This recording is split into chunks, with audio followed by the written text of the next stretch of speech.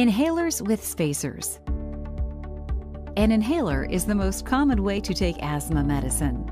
In order to get the medicine all the way to the lungs, you need to use a spacer. If you don't use a spacer, only about 1/3 of the medicine gets to the lungs. The rest just sits in your mouth, throat, or stomach. Now we will demonstrate how to properly use an inhaler with a spacer. Older children will use a spacer with a mouthpiece. Step 1. Prime the inhaler before use according to the manufacturer's instructions.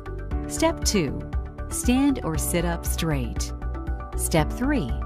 Take off cap and shake the inhaler. Step 4.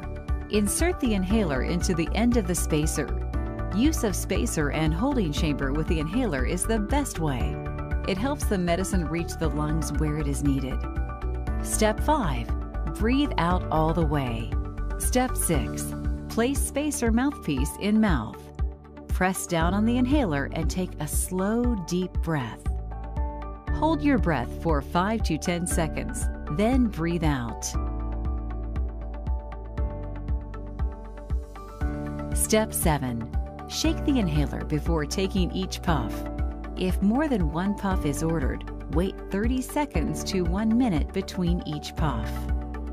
Step 8. Rinse mouth after using any inhaled steroid medicine. You should clean your spacer once a week. Pull the pieces apart and soak them in warm, soapy water for 15 minutes. Rinse the pieces with clean water and allow them to air dry before putting them back together. Never wipe the inside of the spacer. There's a special lining that helps the medicine get to the lungs. If you have any questions, please ask your healthcare provider.